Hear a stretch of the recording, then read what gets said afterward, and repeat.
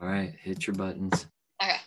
So I'm Sarah Willitson. I'm an adult services librarian at Prescott Public Library. I want to welcome you to the second installment of this two-part workshop series on seed saving. If you missed the first workshop, it should be available on the Prescott Public Library YouTube channel shortly.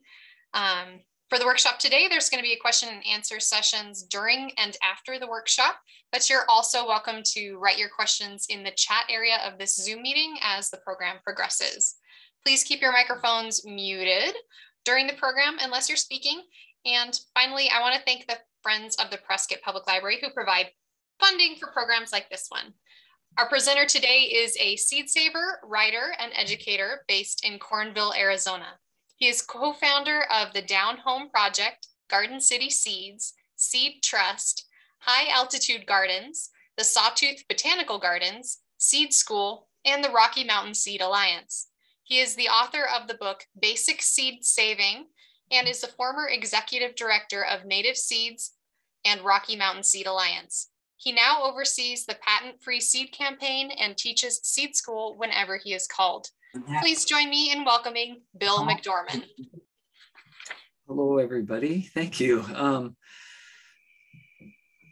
I'm treating today's class like a video archive in a way. You know, there's a lot of material. And so if you come to one of our live events or even our, 10-week online event like we have that we're doing right now with Grain School, we try to have some interactive time. We break into small groups. We even have hands-on. And we're not going to do that today. And I'm doing that so that you can go back and listen to this at your own leisure if you need to, and you can stop it. And you can do those sorts of things if you need to. And that way, the Prescott Library has a complete set. I tried to get all the information in for what I thought would be a complete standalone basic seed saving course. And I'm doing that out of a sense of responsibility. I think these are going to be the important things that places like libraries have. So I just want to kind of give you a heads up as to how I'm proceeding today. I'm just going to go through material. We've got 3 parts again today: advanced seed saving, breeding, and stewarding seeds. And after each section, there'll be 20, 25 minutes each. We'll open it up for questions. And during that period, you're welcome to take a break or whatever. And so it won't be that intense, hopefully. And so I think I'll get started here. Hopefully this will work again the way it did before. So I want to play the slideshow. And all right. So are you seeing just one slide come up? Or you're seeing both? 2 of them, yes. Oh, we did that again. I'm going to try to get it so that it's right. Sorry about that. Let me share it differently. It depends on which screen I put it on. All right. Put this up here. And let me share again.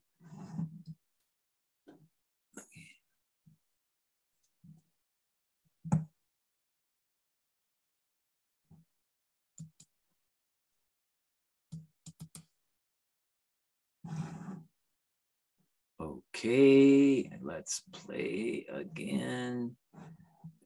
Is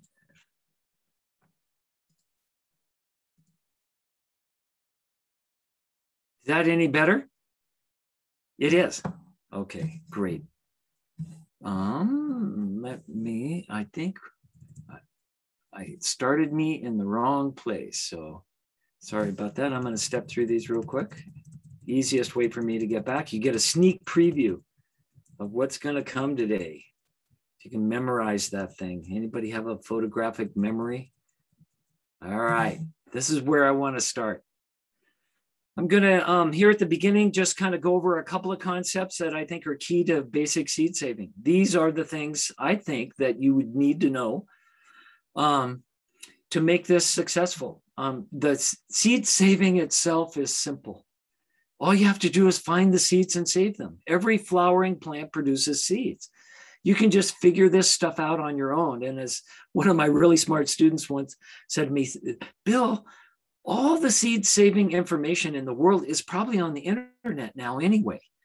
So if you have a particular variety or a particular problem, you could probably Google up and find a rather technical, if you want it, solution to what your problems are.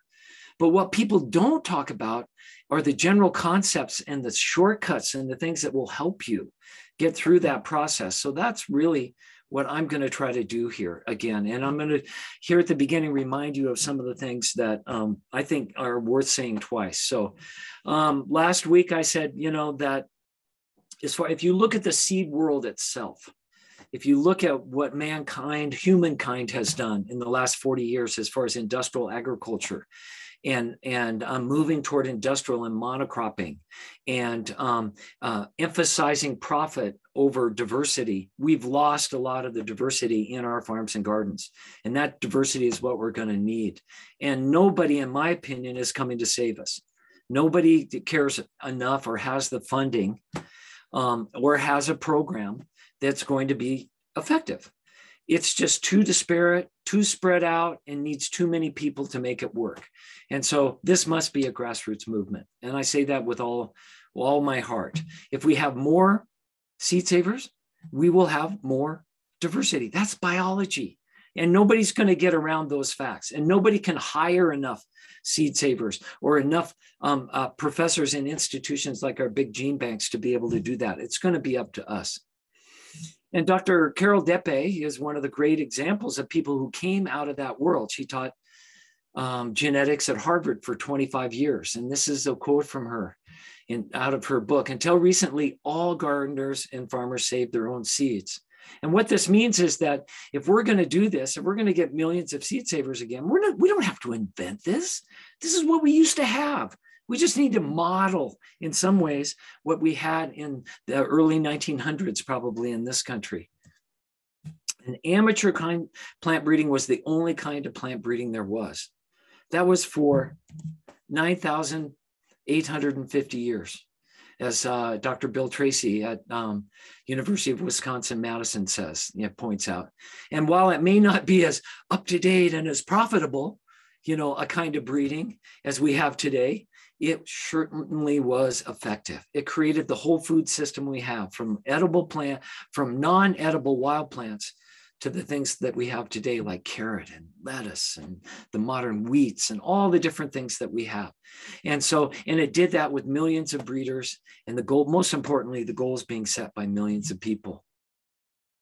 And we know now that we can hack into this and make this work, because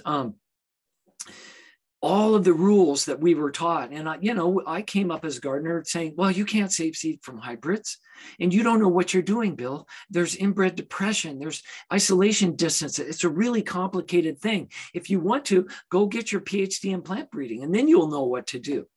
Well, that's totally unnecessary for seed savers.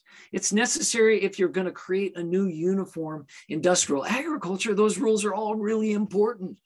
But the smaller the scale you make your agriculture, clear into your own backyard, the easier and the more diversity we can not only tolerate, but we can create and we can enjoy. It becomes a big adventure. And we know that we've been kept from seed saving. And I think most American gardeners have been kept from it, millions of them. There's like 65 million gardens being planted with 120 or to 160 million Americans that are involved in gardening. It's the second most popular outdoor hobby in America, or right up neck and neck with bird watching. All right, we're gardeners.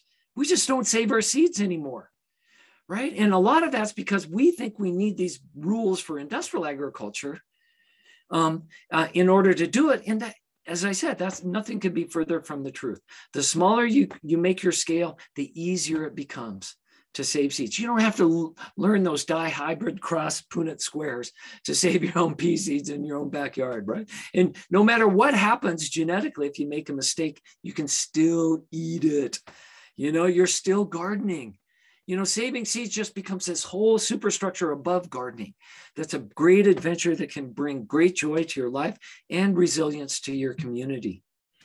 And so, after a number of years, to put down, so how are we going to get millions of American gardeners to start saving seeds again? Well, we're going to start with annual self-pollinating crops. And I talked about that last week. Self-pollinated, they receive their own pollen before the flowers even open. And they make their seeds in the same year. That means they're annuals. And so it's really easy. All you have to do is save the seeds, grow the plant like we do anyway when we garden, and save the seeds. And so there's a list of the ones that are the easiest. So if you want to get somebody involved in gardening, if you're part of a seed library, this is where you want to focus all your energy in the beginning of your seed library.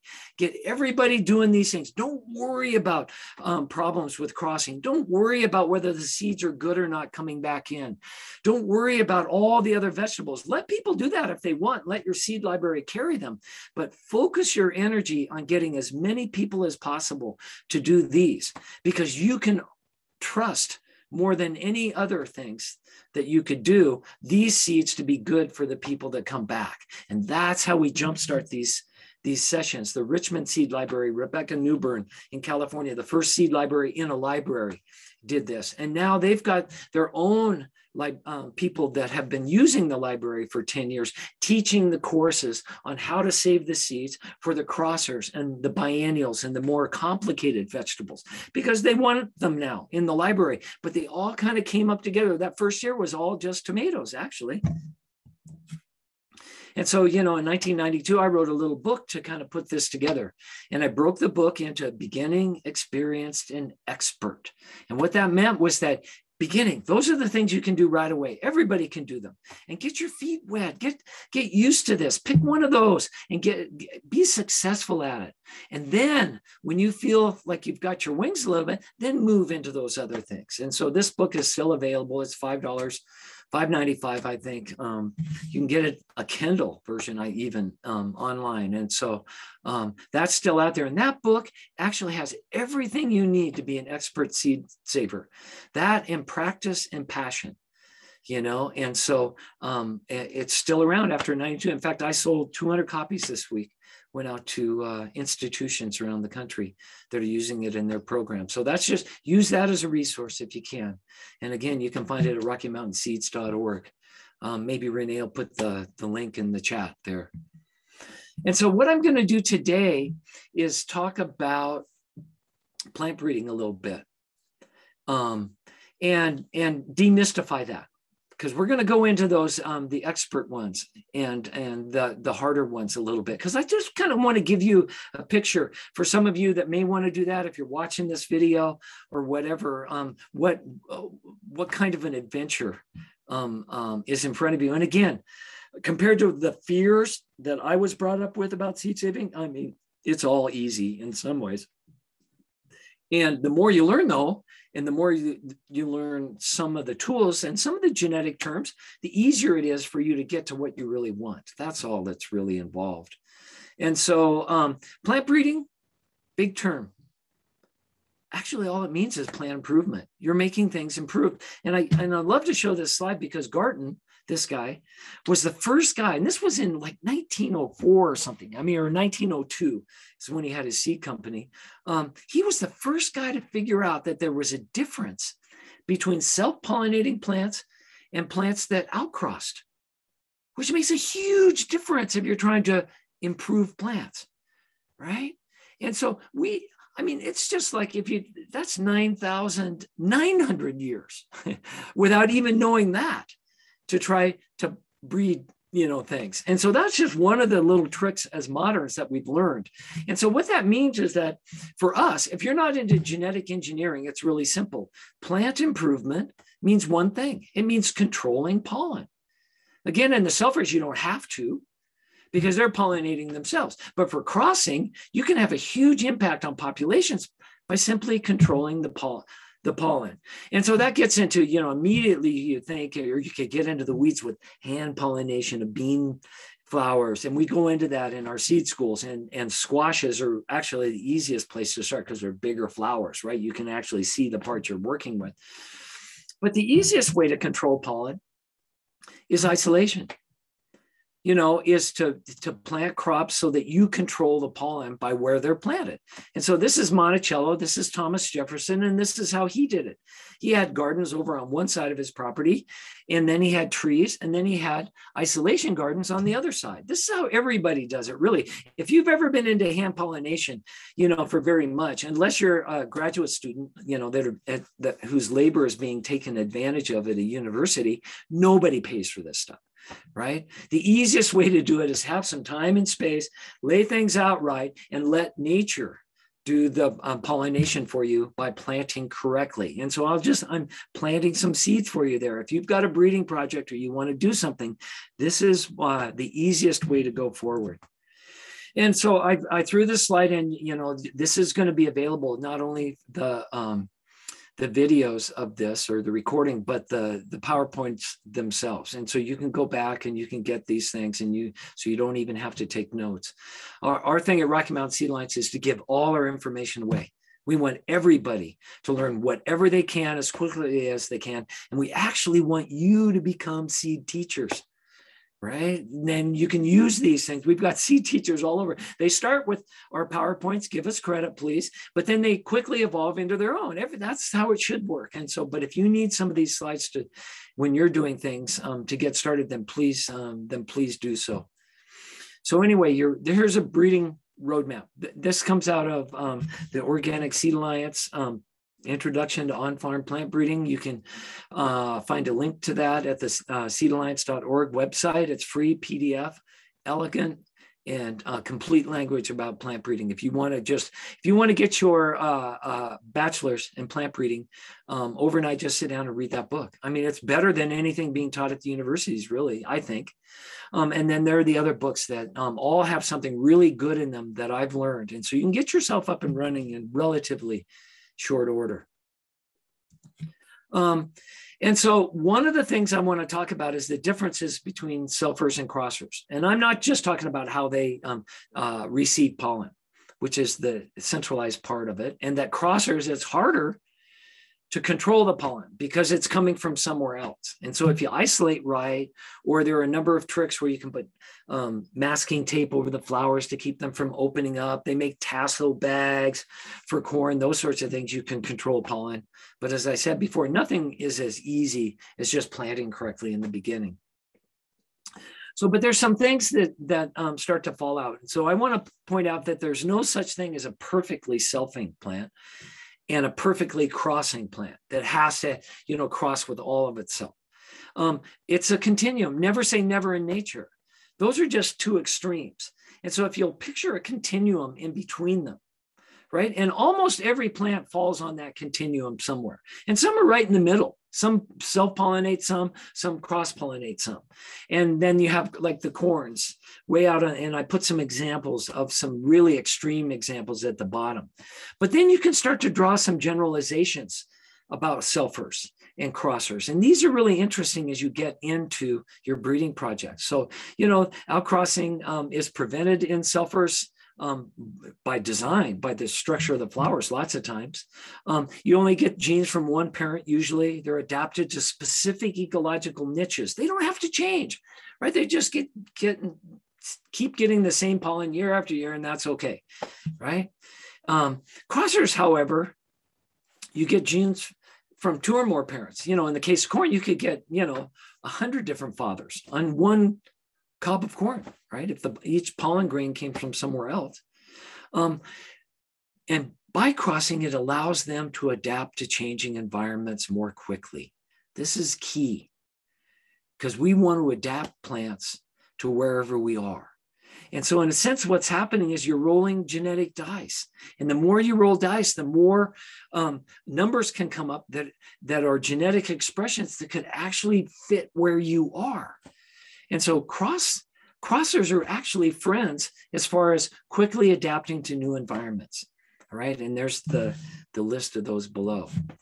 And then there's some further generalizations that you can start to draw between selfers and crossers. And again, I want to point out that I put isolation distance and minimum number of plant numbers on there to kind of show you the progression of how they change, but they're not, like squash doesn't need, 500 feet necessarily. That's just where it fell on the continuum. But it gives you, you need more isolation distance for squash than you say you need for peppers or for lettuce or for beans and so forth. So that kind of gives you an idea of how some of the popular vegetables fall out between selfing and crossing. And it shows you that as you get to be more of a crosser, you need more isolation distance. And something that I've mentioned, but I haven't really talked about, is the minimum number of plants that you should probably have in your project in order to ensure vitality, viability. What happens is that if you have inbred depression, and that happens when you have too few plants, what it means really is you're rolling too few dice. And that allows recessive genes to link up in more cases. And when those recessives start to express themselves, the plants just aren't as vigorous. They don't get as tall. There's all sorts of things that start to happen. You can actually see it in your crops. And so if you could, Seed to Seed, is that the name of the book? Let me just look here again. Oh, The Seed Garden, which is the book that I showed you last week. It may come up in this show again, has isolation distances, not only for home projects, but if you even want to do an industrial project where there are industry standards for how much isolation you would have and what the minimum of plants that you would have. And, for years, I was trying to find a way to get this concept of why you need a minimum number of plants to people. And so I came up with this little drawings, and this may work for you, it may not. But the picture is of a globular cluster. So these are like clusters of stars that are actually rotate around our galaxy, right? They're like big, massive, and there's like 1 million stars in there. So just pretend for a second that that's all the genes in your variety, okay? So if you have a sulfur on the left, like a tomato, I always use Sasha's Altai tomatoes, one of my favorite tomatoes. And you save seeds from Sasha's, you're drawing a circle around all the genetics that are possible in Sasha's Altai as a variety. And look, you're getting almost all of them, right? So that's why every year you plant seeds and you save them. There are other forces working on the plant, epigenetic forces. I'm going to talk about that in a second, but you're most likely to get the genes that you need, and that plant starts to adapt itself to where you are. But you are losing some probably. Nobody's ever studied this or measured them, but that's the general idea of what happens. But if you're growing corn and you want to save a variety, say you've got golden bantam corn, you need to save seeds. When I first got started, they said, you need to save seeds, Bill, from 100 different plants in order to get a viable population of corn. Okay, that would be like 100 of these circles. And this gives you a picture of why you'd have to do that. Each individual plant may or may not have what you need or what is in or what will keep a plant vigorous. So after a while, everybody started saying 200 plants from corn. When I got to Native Seed Search, they were going 500 varieties, but we have to do 500. And the truth is nobody knows, okay? How many do you need for a working population? For me and what I've been working with and what I've seen, at least 500 probably over a long period of time. And that's a problem if you're growing corn in your own backyard. But if you'll get in touch with it, if you really want to do corn in a small setting, get in touch with me, because I've learned some tricks now that might be able to help you that go beyond just sharing seeds with your community or only growing 250 plants a year, putting that seed aside, growing the next 250 the next year, and then mixing that seed all back together. There are ways to do it. And one of the more difficult things to save seeds from are biennials. The first big difficulty is that you don't get seeds that year. You plant something, it's not like a tomato or a pea or a bean. It just doesn't go to seed, right? So you plant your beets or your carrots, and at the end of the year, all you have is a beet or a carrot. And so, it's like, oh God, now what do I do? I mean, if you live in Prescott and you leave it in the ground, it may or may not survive the winter. Probably depends on how much snow you get or how, if it gets below zero, or there's all sorts of things involved. And so I'm just going to give you a thumbnail shot of what you can do for both beets and carrots, because it's really interesting. Pull them all up at the end of the year. And this is a picture of John Navazio and a project he did for Organic Seed Alliance around beets, where they created a new beet variety. And they just pulled them all up in rows and laid them out. And then they got scorecards out and went down the rows and looked at the ones that they thought were the model of what they wanted to take on. And they would pull those beets out. And so they found 200 or 300 out of this whole field that were really good examples of what they were looking for. And then they did something really strange. They took a little slice out of the side of the beet and a little wedge, and you can do this out of beets, and then tasted them. So you can actually taste the beets. And so out of that, then they selected down further. I don't remember how many they ended up with, but it was very few compared to what they had in the field.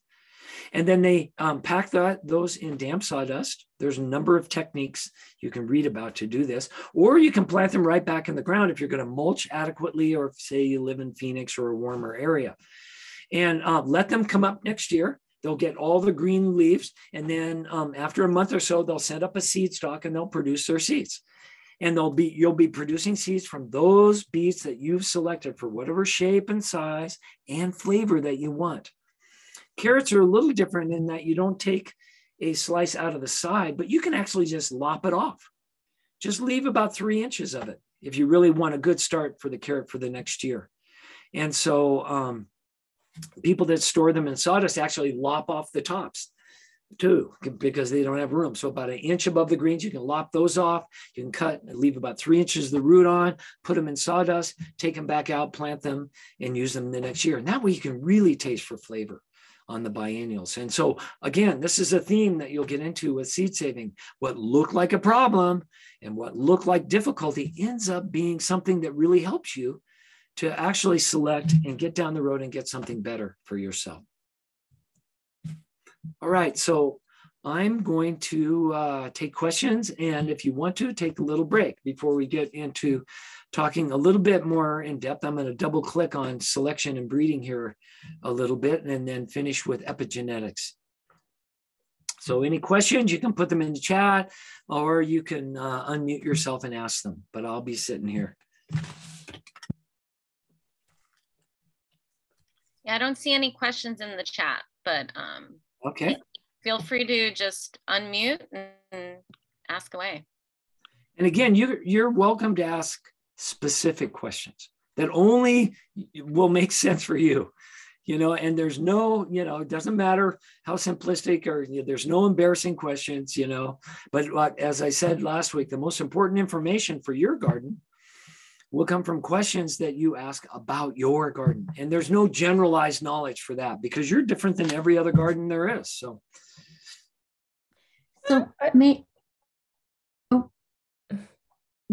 I just ask then, I'm just trying to sort of get clarification, like on the carrots then, because they're biennial, you're saving them to grow seeds for the next year. And so you're pulling them out of the ground to kind of select for, whatever best qualities you're wanting, and then taking a slice off the bottom of that perhaps to taste it as well. Is that, and then if you find the one you want, you then plant it back in the ground? Yes. And then cut off how much of the top do you cut off to? Well, if you're just going to plant it right back in the ground, what I do is I leave 6 inches or so of the top on it. Okay. I've seen, professional carrot breeders cut it way down. They say to leave at least 1 inch of it. And the cool thing about this is that if you've got, a pretty intensive garden where you're growing things, it's the end of the year, you pull everything up. That's great. You got to get the bed ready for another crop. You can then, the carrots that you taste and eat and that you trim, you can plant them over by the fence. You can plant them over in a different bed to grow seed. And so here's the cool thing about carrots. When you do that, you want to space them at about 2 to 3 feet spacing. Carrots normally are like 4 inches. Space them out 2 or 3 feet, because those flowers get that big. It's amazing what happens. And guess what they are? Daucus carota has another name. It's Queen Anne's lace. It's a flower. You would have to pay for it to go down to the florist which probably has it. They use them for weddings. They use them for all sorts of things. They're beautiful white flowers. And so, throw in a few extra and have cut flowers for the summer, as well as growing seed for your carrots. And again, off of one plant, you should do more than one. I can't remember what the minimum. I always try to do 6 or 8 plants. Oh, wow. Okay. You'll get enough carrot seeds for all of Prescott forever off of one of your own backyard crop. And that's why you need the seed library, because you're going to feel guilty. You're going to have a bag of carrot seeds this big. And so, like, what do I do? I can't keep them here. And they're starting to die because I thought I'd do something with them, and it's been a year or two. Clean them up a little and take them down and give them to Sarah, and let all of Prescott have free carrot seed. I mean, this is the system that we're part of.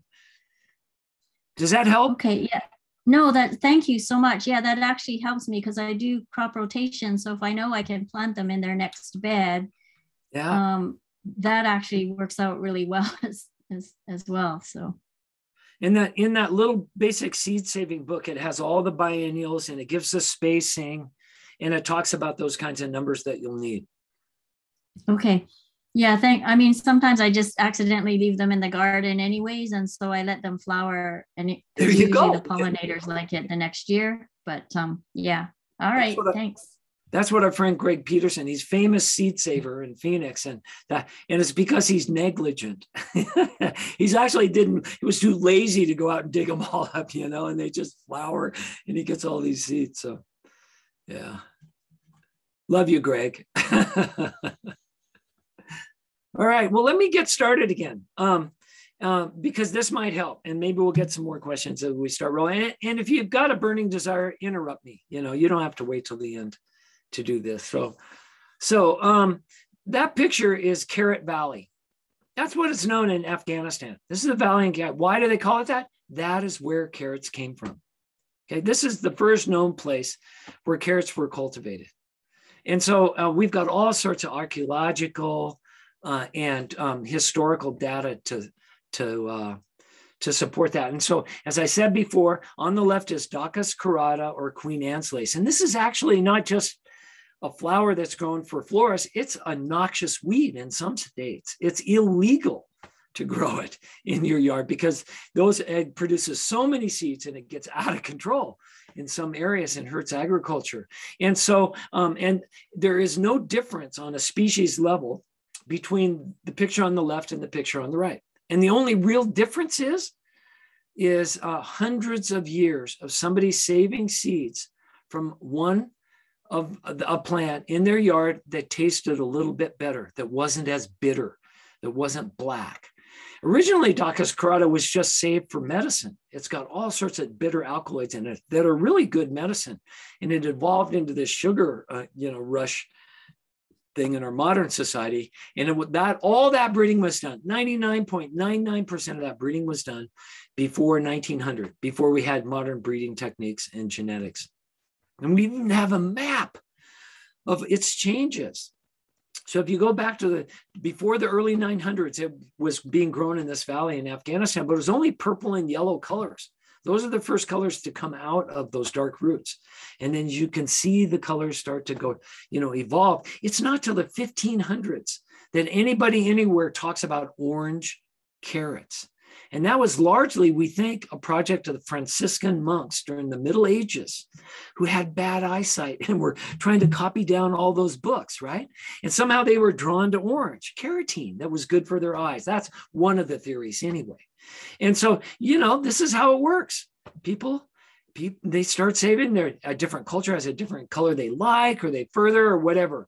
And that's really, gives you a picture of selection itself as a simple, just save seeds from what you want and how our modern food crops evolved. So one of my other favorite ones is lettuce. So that's just the weed, Lactucas vulgaris, we call it now, growing in the alley. I took that picture in an alley in Phoenix, I think. And it's bitter and it's hardly to taste. I mean, if you go on an herb walk, the herbalist will say, oh yeah, it's edible. It's lettuce. And it is lettuce. It's exactly the same plant as the romaine on the right, exactly the same plant, except for selections. And when it's really young and in the shade, maybe you'll get a leaf or two that's not too bitter.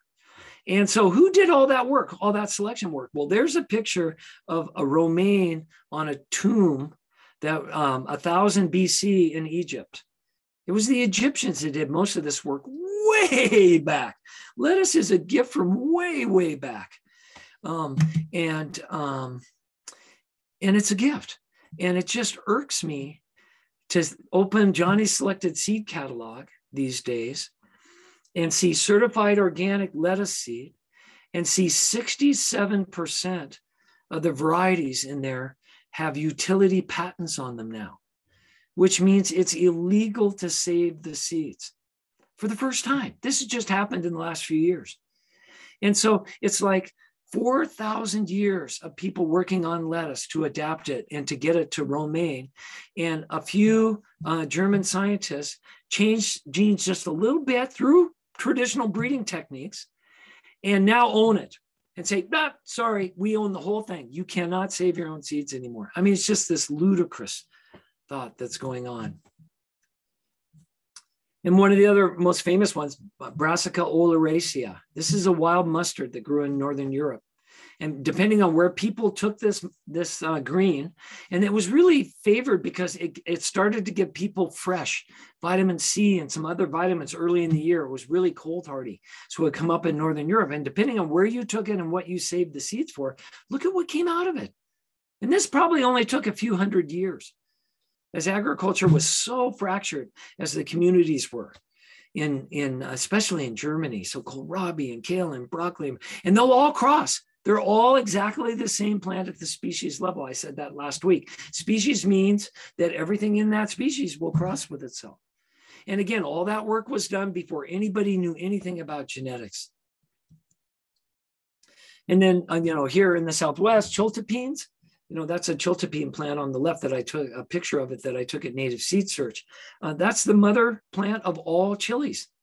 That's where this is Capsicum annuum. On the right is Capsicum annuum. There are other chilies in other species, but almost all of what we know as modern people chilies, the vast majority worldwide, are Capsicum annuum. And that sort of selection, again, Dr. Gary Nabhan at the University of Arizona, he speculates that it took less than 200 years to tease out by saving what you wanted that was different than a chiltepine, to get all the shapes, sizes, and colors and get it taken all over. This is the Colombian diaspora. After Columbus came to the New World and they took peppers back, and then some got taken to Thailand, some, the Hungarian hot wax. We've got peppers all over the world that are favored. And all of those came out of those Capsicum annuums, probably in northern Mexico, southern Arizona. Wild tepary beans, if anybody's had tepary beans, these are what wild tepary beans. I saw a picture. A good friend of mine that used to work at Native Seed Search was out gathering them. Still grow, you can still gather them. And somehow, we don't know how far back, the Hohokam, the Sinawa, who knows who it was, started saving the seeds and saving them from ones that were a little bit bigger. And the gift that they literally handed handfuls of to Father Kino, the first missionary that came to Arizona, were these tepary beans. He goes, my God, these are beans. Where did you get these? Beans come from the old world. They go, no, these are our beans. These are fasolas. These are our beans. And they're drought tolerant. They're disease resistant. They're adapted to the Southwest, right? What a gift to have. And so if you haven't grown teparies, I really advise you to do it and keep saving, keep selecting, keep this process going. And then because I'm so into grains these days, and I explained that last week, that 60% of the food we eat is come from grains, you just can't ignore that. And they're so much fun and they're so beautiful in your backyard home garden. And so here's a picture of wild einkorn, the first wheat. This is in Eastern Turkey. You can still go there. You can still gather it. In fact, we had Ellie Ragosa in our seed school last week, and she was pointing out that a family there could go. They were talking about these wild einkorn fields. A family of 4 could gather wild einkorn seeds for a couple of weeks every year when it was ripe and get enough food for the year for their family. Think about what a productive, you don't have to grow anything. You don't have to take care of a garden. You don't have to harvest. You just go out once a year for 2 weeks and you get enough grain for your family for the year. Wow, think about that. So this is the little chart we show in grain school about the evolution of wheat. That wild einkorn crossed with a wild goat grass, and that became the wild and cultivated emmers. One of those we still eat a lot of today, semolina, pasta wheat. It's grown all over the world. Somehow that crossed with another wild grass, and that became modern wheat, cultivated modern wheats. And those have been around for 8,000 years or so. This happened a long time ago. And so, and somewhere along the line, somebody found one after that cross and liked the characteristics. They were larger, they were more adaptable. Who knows what it was? And that went boom into the hundreds of thousands of varieties of wheats that we have worldwide. Kind of shows you some of the complexity in it, things like the great land races like Turkey Red and some of these other grains that we're starting to find in our grain trials program and bring back things like white Sonora that are adapted to our areas. And it's really been fun. And then probably our mother plant is corn. There's teosinte. It's a wild grass, basically. Gets about 2 feet tall. Has these little hard kernels that grow on the top of it. And from that and these hard kernels, again, there are stories that with baskets, you could go out when it was ripe and collect a huge amount of seed in a year. And that, gave the idea that let's cultivate it. Let's start saving these seeds. Let's only plant back the ones that we like. And that gave rise to corn over the last 8,700 years. And again, all this happened without anybody really knowing what they were doing. No more than you know in your own backyard right now. And we know that teosinte is the mother of all corn because there's a cross. They cross. They're the same plant. That thing in the middle is what is Joseph Lofthouse called those? He's got a really great name, and you can buy these crosses now and play with them if you want to. It's really fun. We've got archaeological records all the way through. There's been articles circulating in the New York Times and the Washington Post. Just in the last few days, there's a new breakthrough in 9,000-year-old ears of corn that are being found in Honduras and their DNA sequences, and pointing out that they actually came out of South America. That after corn was probably first developed around Oaxaca, was taken into South America where it was developed and then brought back to Central America as part of the corn story before it came north. And so when it did come north, it took about 4,000 years of saving this tropical grass that doesn't like to change the day length, doesn't like shorter seasons, which happens every time you go north, right? So it took a long time of somebody trying it and then saving seeds and trying it and saving seeds. Oh, that one worked. Let's move. Now we can plant it here. Did that for 4,000 years before it got to the US border, roughly. And the oldest evidence of agriculture in the United States of America, cultivated agriculture, is in an archaeological dig just north of Tucson in Marana, Arizona. And when they dug it up and they did DNA tests and they tried to figure out what they were eating, especially around their kitchens, that's what it was, chapalote. So that was 4,000 years ago. That's how good corn looked. And we still have it. It's still around. You can buy it. It's just one of the most delicious and incredible things I've ever had. So if you want to bring this old story into your garden, I highly suggest doing it at least at one point in your life. And so, then once it got to the US border, it really didn't do much for a long time. And it was only about 1,000 years ago that we start to see evidence of corn all over the United States. And at first there were the flint corns that went way north, the dents and the flower corns came into the south. We kind of have a picture of what that looks like. But once somebody figured out varieties that would work in our colder northern climates again, it was everywhere because it's just so abundant. If you think about it, corn was the basis of the Inca, the Maya, and the Aztec civilizations, this wild plant, right? That they were saving seeds from. It's the basis of all those civilizations. And then Michael Pollan today calls us the United States of corn. It's in 80% of all of our processed foods. So if you don't think this is significant, you've sort of missed the picture. And so one of the stories that I learned from John Navazio and in our seed school is that, and I'm just going to go through this for a couple of minutes to empower you, because people go, well, I'm gonna get a few seeds, Bill, and I'm gonna play around in my backyard, and I'm not even that good of a gardener, but you got me excited. It's okay, I'll see what I can find. And so James L. Reed was doing that with corn, and he lived in Missouri, and he was one of the families that moved north. There was a land rush of sorts in the just before the middle 1800s, and he moved north to Illinois, and he brought his corn with him. By then he had this yellow dent corn. He loved it. It was good for flour. They would make polenta, their version of hominy or whatever, grits. And so they brought their corn with him, and he planted it in northern Illinois. And as I've been saying, corn does not like to go north, right? Varieties of corn do not like to go north. So he planted it, and it was a total failure as far as yield. He got a few plants to work, but most of it just didn't work. He didn't have a long enough season. It was too cold for it, whatever.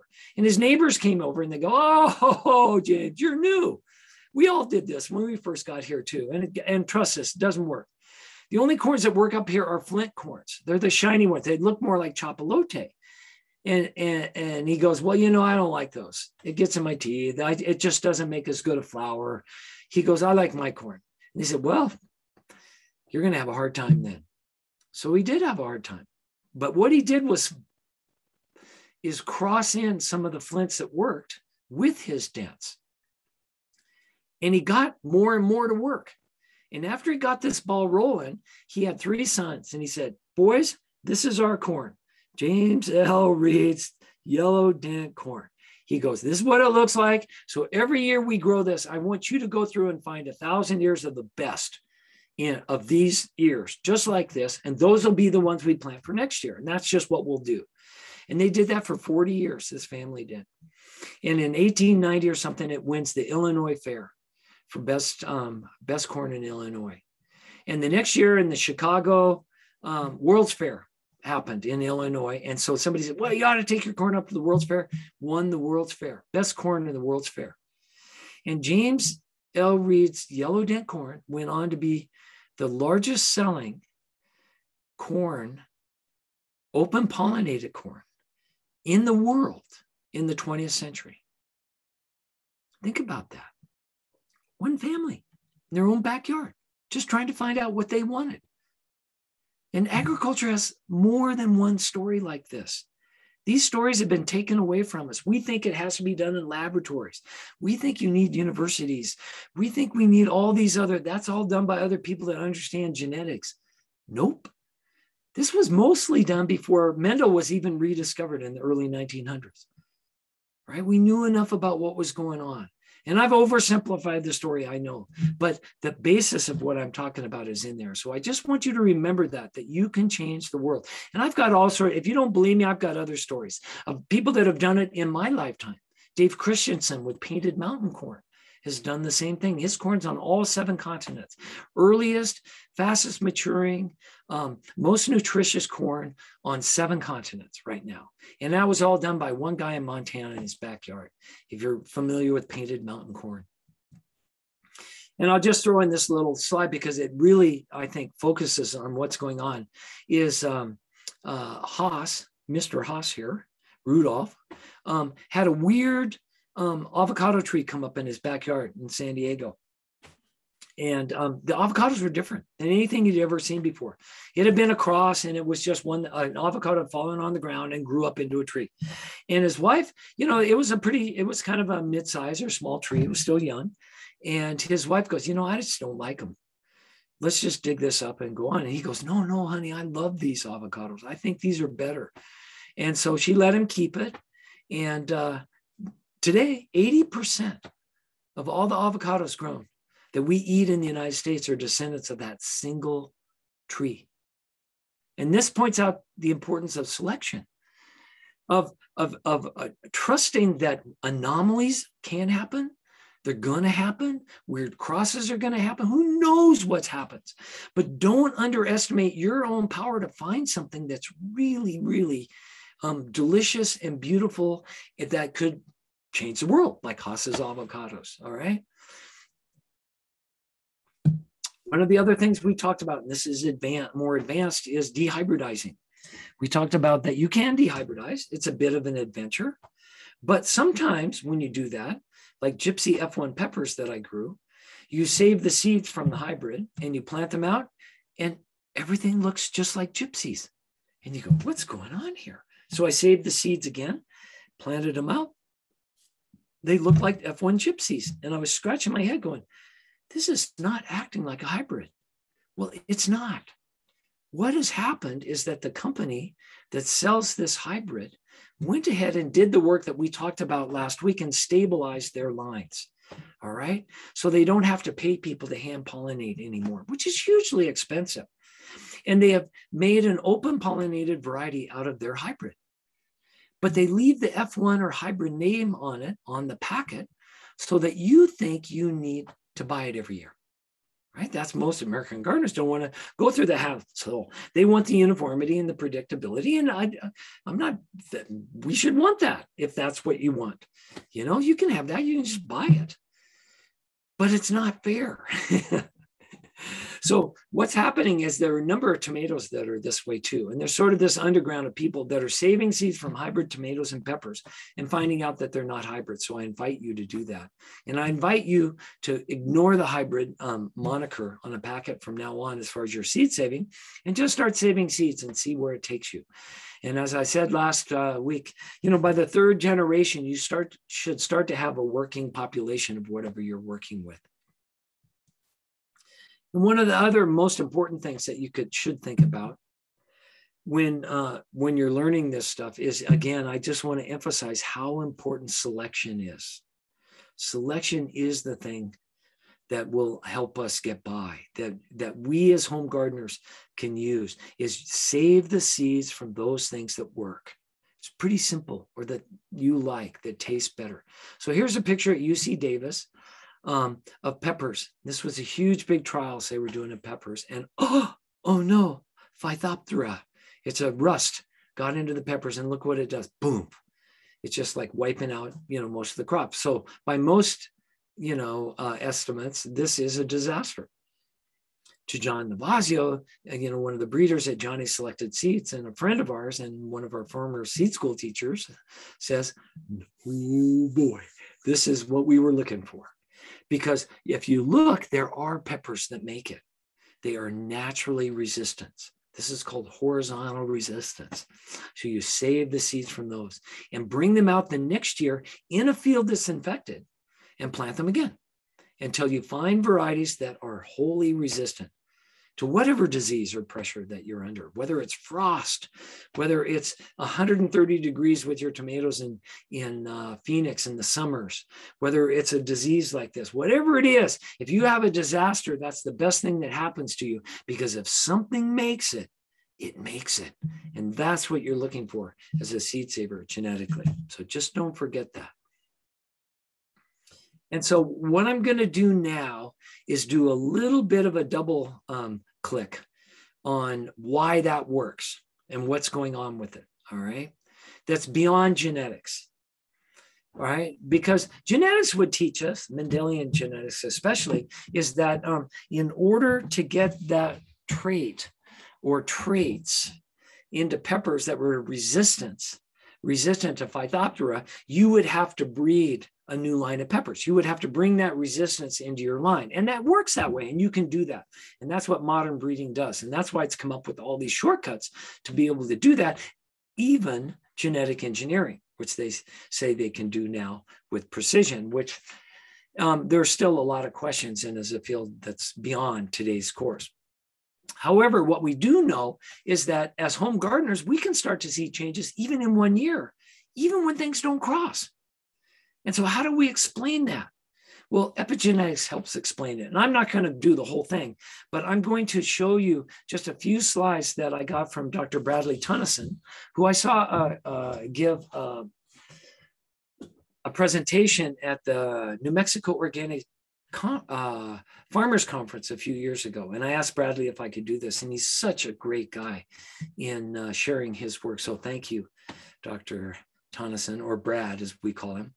And so basically, you know, he did his work. He just got his PhD in plant genetics and breeding. All right. So he's been in that world. And as I said, almost all the work being done in that world is sequencing DNA and then using that to genetically engineer it. So he was on that track to do that and understands it. And he did his work in rice. I think he sequenced like, I don't know, 7,000 varieties of rice was part of his work as a graduate student. And what you learn is that different families of characteristics for different kinds of rice come from different regions. You know, and that makes sense, right? The people in India, when they say rice, it worked in India, and a different set of characteristics over thousands of years emerged in that rice that is different from, say, Japan or tropical rices or whatever. And so you can start to draw circles, you can start to see similarities in what's going on. And we know that this is sort of the basis of our understanding of modern genetics. But there's something going on beyond that. And epigenetics, epi means beyond genetics. And this has been studied and documented. This isn't new foo-foo stuff. This is, in fact, a woman, I'm trying to think of her name, won the Nobel Prize about 25 years ago for her study in epigenetics. So this has been well documented and understood in science. It just hasn't been brought to home gardeners yet as a way of explaining what's going on in the world. And I think that's a crime, actually, because what it does is empower us to understand the changes that are happening in our own gardens without needing genetic engineering, without needing a laboratory to sequence DNA. And so in a sense, we're pulling the curtain back, you know, on the wizard. And we're saying, whoa, the great and powerful plant breeders, and you need genetics and all this modern stuff to do it. And we're going, oh, no, you don't. We're already there. We've got our glass slippers, right? They were in the garden all along. Sorry. And in a sense, that's how I see this. And so, and Bradley saw this actually too, and then took a detour out of the university. He's not teaching in one of the universities where he could have gotten a job teaching, you know, genetics and genetic engineering. He's now a county extension agent and in charge of research out in New Mexico, and calls himself a spiritual gardener. And because it's kind of from some of what he learned here. So that's a long way of explaining what's going on here. But basically, what epigenetics has taught us is that there can be a change in genetic activity. And because of change in genetic activity, that's the secretion and the production of certain proteins in a plant. So you can completely change the plant. You can make it bigger, smaller. You can close it down so it can go through heat better. You can close stoma so that it doesn't transpire as much, so it can go through droughts. All those things can happen to a plant during the year. And we know that, all right? It's called defensive priming, and plants go through that. And this makes sense to us. We see these we even physically see plants change. All right. So how do they actually happen?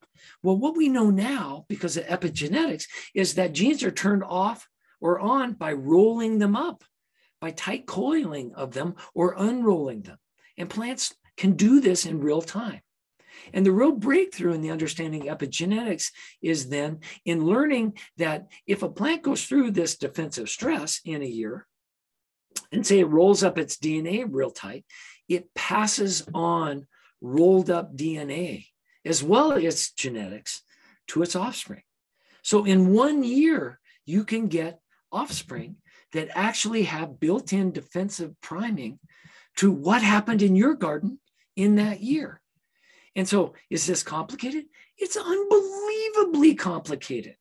We don't know all the things and all the traits and all the plants that are reacting all day, every day. Was it starlight? Was it radiation? What? We have no idea what's going on. And guess what? We don't have to.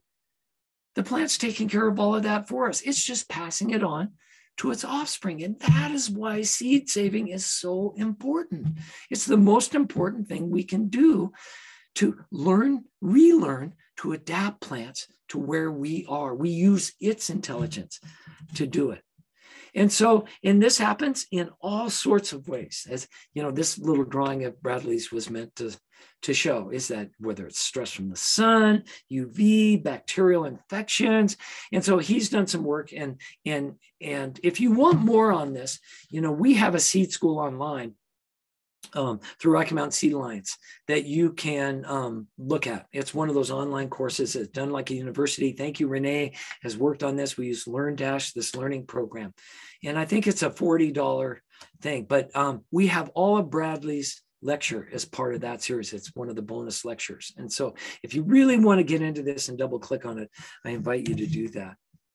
And one of the other lectures we've had, we were lucky enough to get Dr. Margot Bradley, who teaches full-time patent law at, I'll think of the name of her university here in a second. It's losing me here late in the day. She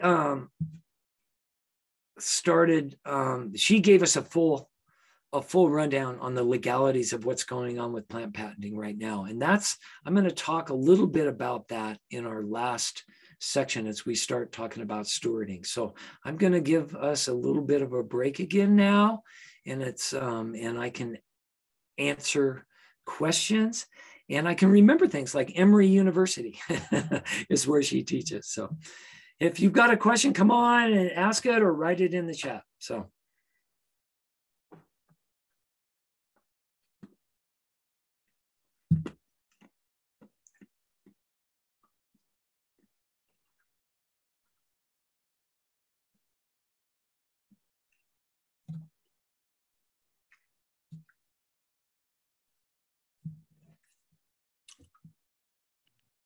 Wasn't Dr. Bagley a guest on our Seed Social? You know, I can't remember. I went back in and looked at Seed School Online LearnDash, and we have her as one of the lecturers. Okay. I'm wondering when we did that. Yeah, she was really, really interesting. And wow, she told us a lot. I was introduced to her in Rome. She's a consultant on an international level for people that are fighting plant patenting worldwide and is renowned as an expert. She just sits down and clarifies things because there's a lot of misinformation about it.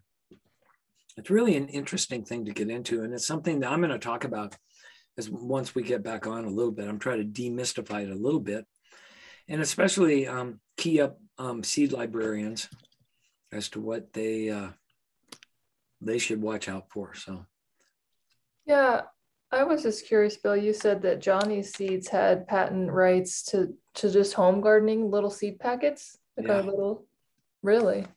Yeah, well, see, I'll show you the next slide while I'm here. This is something that's been happening. You know, certified organic seed is pretty rare still. It's a very small part of the whole seed world. And it's been something that organic farming associations and marketing associations have been trying to do because it's another market. It doesn't make sense to have organic agriculture if the seeds are grown with chemicals. Mm-hmm. And I get that, and it makes sense. But what has happened is that the three companies across the top of that slide have taken advantage of this and built multi-million-dollar businesses around it. And as they've created new varieties, certified organic varieties, especially, they patented them. They're using plant patenting for the first time. And then they sell to High Mowing and Johnny's and Territorial and other catalogs. And they don't talk about it.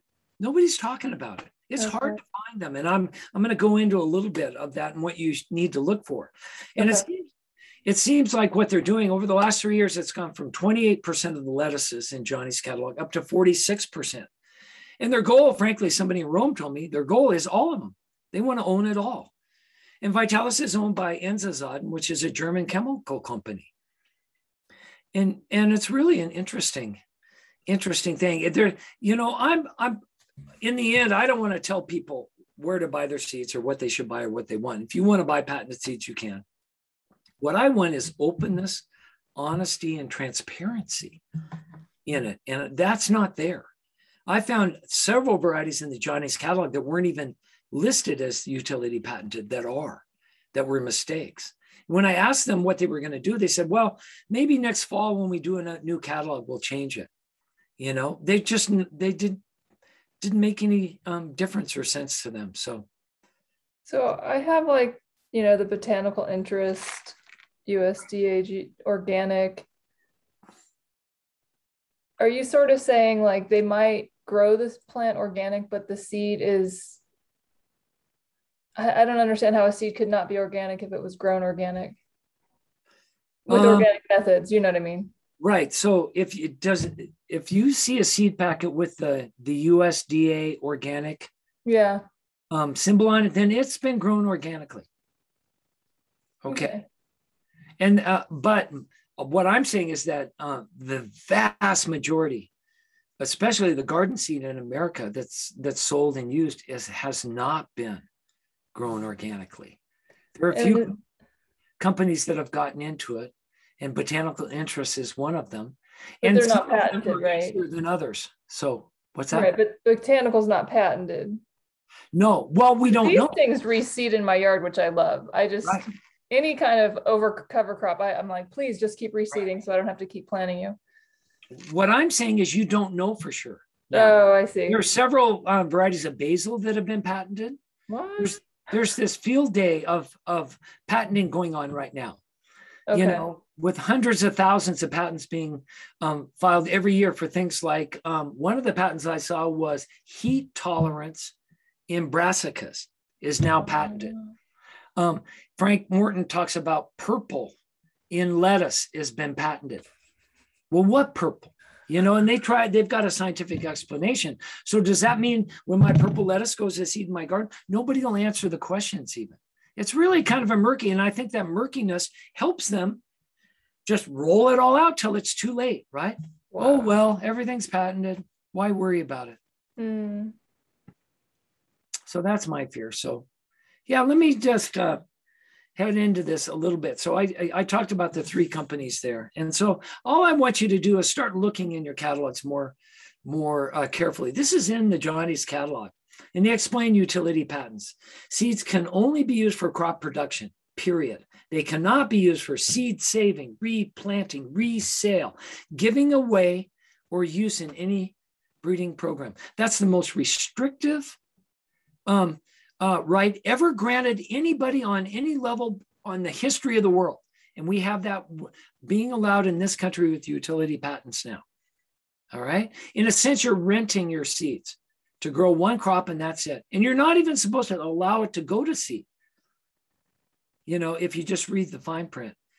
And so the US has had another way of restricting the sale of seeds called the Plant Variety Protection Act. And that was passed in the 70s.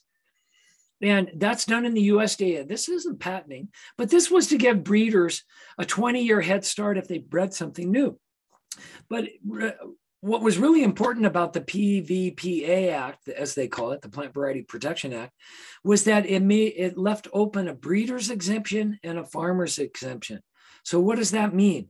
Well, even in 1970s, US, Nixon was the president at the time, when this was passed, nobody would allow the kind of protection that would keep farmers from saving their own seeds.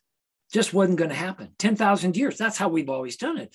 All farmers should be able to save their own seeds. And so that was an exemption in this PVP Act, right? And a breeder's exemption. So if another breeder wanted to take your material and start breeding something new, they could do that too. Now, a farmer couldn't save his own seeds and then try to sell those seeds, but he could save his own seeds year after year and adapt it to his own farm. That was always allowed.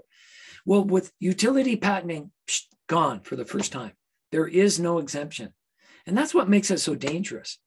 And so if I wrote to Johnny's, I do this every year, can you give me a list of all the plants that you sell that have utility patents? No master list that contains all patented or protected varieties exists. I get some form of this letter back every year. You know, they say, oh, go look yourself. Go to the patent and trade office. You can search for them. So I did. I tried to find all the varieties. Here's one that came up, Newham lettuce. That's a Johnny's lettuce that's in their catalog. Here it is. It's patented. It says Enzazaden owns it. That's the German chemical company. Okay, I get that. But the problem was when I looked and I started back crossing, and from what I know about just the lettuces in the Johnny's catalog, 78 out of the 99 varieties of lettuce listed in their catalog are not traceable in the databases. It's because traits were patented and not the variety names. The variety names never come up. So there's really no way to find out. Johnny's won't tell me. And sometimes they make mistakes in their catalog. Sometimes they say them. Some catalogs don't say it. So that's kind of where we are right now with this stuff. So, you know, I found that 56 out of 99 lettuces were protected. 46 out of the 99 were utility patented. 36 out of the 99 were PVP. And only 21 out of the 99 lettuces in the Johnny's catalog were searchable in either PVP or Trade and Patent Office databases. Just no way to tell. The whole thing's just being hidden. So, you know, if you look carefully, so Salmonova doesn't come up in the database. And why? Well, if you look carefully, and they've taken this out of the Johnny's catalog this year, you don't even have this in it, but it showed the utility patent numbers. Well, those patents are all for traits. Salmonova was never patented, but it is patented because it's got these 3 traits that are patented. That's how complicated it gets. And then here's where they actually say this variety, they say is utility patent granted. They don't do it in a systematic way. They kind of hide it in the copy. You really have to dig to find out what's patented or not. It's like they don't want you to know. That was my feeling. And then territorial, here's a Betterhead lettuce that is patented, utility patented. No mention at all. You just buy it and you have it. And what's wrong with that is that, well, I'll go into what's wrong with it. You know, I was in one of the catalogs looking for patented varieties, and I saw this little CAIB. And I go, what's AIB? So I Google searched it and it came up. It's the Anti-Infringement Bureau for Intellectual Property Rights on Plant Material. What's that? It's a worldwide agency that's been funded by these chemical companies largely. And you see Bejo and Enzazaden up there at the top. They're the ones that are doing the certified organic seed that's being sold in our catalogs, right? As well as other big companies, Bayer, you know, the biggest companies. And they've pooled their money to find a way to collectively enforce utility patent rules, okay? And so you dig a little deeper into their website, I'm not going to go into the whole thing, but you get language like this: the production, use, and trading of illegal products is an important source for the financing of organized crime. So does that mean if I buy my seeds out of the territorial catalog and I'm saving my own seeds and they're utility patented, that I'm organized crime? I mean, that's kind of, and you go, well, they're so far away, they're not going to care or whatever. But now we have the Seed Innovation and Protection Alliance, which is in the US. Well, look in the upper right, they've got a hotline tip number. If somebody sees you growing something that they think is utility patented, they can actually get a reward for turning you in. So this is where this we've seen, you know, you don't hear, we know Percy Smizer, you know, went through all of his stuff. We know that everybody that Monsanto sued lost their lawsuits to Monsanto. But this is kind of bringing in a new level. And this is just what I'm reading and whatever. And this disturbs me. And so the real reason this disturbs me is that, you know, a few years ago, they shut down the seed library in Pennsylvania. One of the seed control official for Pennsylvania saw on the evening news one night they were opening up a seed library in his town. And he's going, whoa, whoa, whoa, I'm the seed control official for the state. You need a license to give out seeds. You can't do that. So he went down and shut him down the next day. And it made international news. Seed library crushed by, you know, local seed. They wanted them to have seed dealers licenses and do germination tests and all the other things you have to do for big seed companies. So what do we do? So I was part of a group of people, Rebecca Newburn, who helped start the first seed library, and others. And we got together with the library. And then we found out that the best way to proceed was with it's the American Association of Seed Control Officials. Turns out like this guy's part of a national group of people that talk about this kind of stuff. So we met with them for a year. A committee did. My wife, Belle Starr, was actually on that committee. And what we tried to do is convince them over a year. It took a year to convince them that seed libraries weren't seed businesses, that we weren't a threat, and that they had fears about what was going on, but we could address those fears. And so we finally got them to accept, and it's written in what they call the Russell. Their recommendation to all the states now, the recommended uniform state seed laws, is that seed libraries don't need fees. They don't need germination tests. They don't need expiration dates, that they can freely give out and share seeds. And it's not a threat to seed control officials. That's where we got to, okay? But the agreement came with some quid pro quos. And one of them is that there must be a sign in your seed library that states that patented seed or varieties protected by the Plant Variety Protection Act will not be accepted or distributed in this seed library. That's one of the official things that came out of that. And so that's my fear, is that we're buying patented seeds now. We think we're doing the right things because they're certified organic. We're saving the seeds, and we're taking them down to our local seed library. And we just gave them the ability to shut us down again. And my own opinion, and it's just an opinion, is that boom, those commies that are out there in the hinterland sharing seeds with this thing called gift economy, that are undermining our innovation and our patent laws as good Americans, they shouldn't be able to do that. And so that's one of the reasons why I'm so. So who is accepting these laws that they can patent our seeds like that? It was never passed as a law. It was a Supreme Court decision, a 5-4 Supreme Court decision that allowed seeds to be patented for the first time, actually life forms. And it's ironic that the deciding vote was Clarence Thomas on the US Supreme Court, and he's a former attorney for Monsanto back in his early days. And we're left with this whole bag, this mess. And so I'm saying the negative side, and it's more complicated. There's all sorts of stuff going on. I invite you, Dr. Bagley. It's just a way of controlling. So that means then they're really basically only going to be the ones to be able to produce and sell those seeds, and controlling who gets to do that. Right, exactly. And that's been their goal all along. Dr. Jack Kloppenberg at University of Wisconsin-Madison has a really great book called First the Seed. If you're interested in sort of the political economy underlying this evolution to where seeds got patented, he does a great job of telling that story, because in agriculture, everything else is controlled and farmers have to buy it every year. But if you sell them seeds and they can just keep producing their seeds forever and don't need you anymore, oops, that's lost profit. So they're trying to find a way to do that, and they have. So now the Europeans have done a lot of work on this. And so they've got to the point right now in Europe, and it's being challenged by Monsanto or Bayer, which owns Monsanto now. There's lawsuits being filed.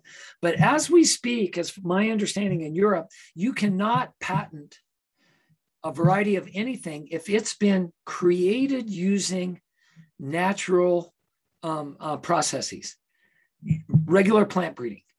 Okay. The only thing they allow plants to be patented, but the only ones they allow are genetically engineered varieties, which they say are new inventions. We'll give you that. We don't want the whole GMO world anyway. We're not going to use it. We don't care about it on small scale agriculture. We're done with that. So you can have that. That was their compromise, but you can't patent our stuff. And that's what almost everything in the Johnny's catalog, everything in there was not genetically engineered. Johnny's wouldn't have it if it was, These are natural processes, plants. And the ironic thing is, Inzazaden sells all those same seeds in Europe without the patents, and then sells them in the US with them because we allow it. Because we don't know, we haven't raised a stink, basically, is what I would say. This is what we need to do. We need to call them out. And I've been called out on that. Oh, Bill, you're just trying to stir up trouble. You're just trying to embarrass people in the organic movement. Well, no, I think there's more to it than that. And that's why I'm teaching it. So I leave it up to you guys to try to understand. All right. So we have a patent-free seed campaign, and we're updating the website soon. I'm going to put up all the known varieties that I know about. We're going to have a form. So if you find ones, you can put them on there. And as a community, we can start to build our own list. Because as I said before, nobody's coming to help us. That's what's obvious now. Nobody wants to help us. They like the way things are. And just remember what Joy Hout said, who was one of the former directors at Native Seed Search. When you buy seeds, when you get seeds, when somebody gives you seeds, doesn't matter. But when you choose a cultivar to plant, you are choosing an entire agricultural system. So think about that. If you don't know where they came from and you don't know who grew them, you may be supporting a whole industrial system that you just don't understand, that's actually hurting your interests.